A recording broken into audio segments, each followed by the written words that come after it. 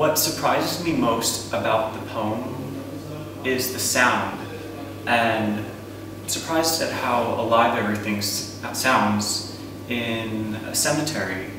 There's incredibly complex and different noises happening throughout the entire poem, not to mention in London.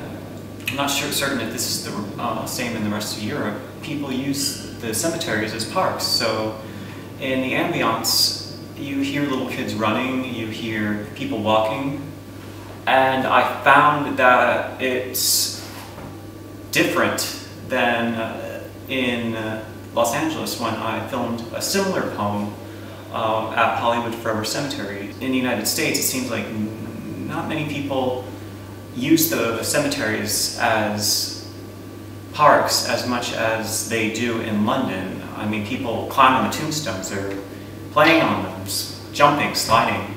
The poem consists of 4 streaming films that are systematically arranged in each box, and each individual box has a poem playing on its own, not to mention the overall composition. So the first 2 boxes we have are mostly verbs, die. And the second 2 are exclamations and or nouns.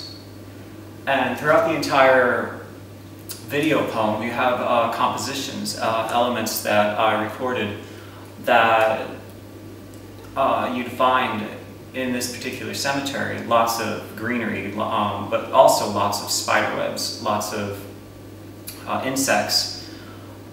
I've always been interested in death. Death scares me. Death is something that I seem to always come back to, and seems to be an overriding theme in my entire body of work. I'm fascinated and at the same time scared of death. The most recent example I can give, as I'm recording this is July 2011, is the death of Amy Winehouse, which was very unsettling. And I recorded this, I actually built this a week before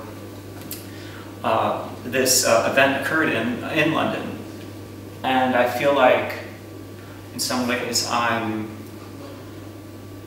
trying to figure out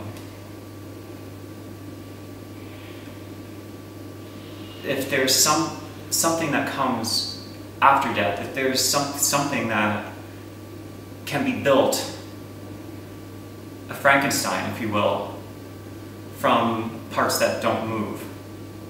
And I think that's part of what I'm exploring in this poem.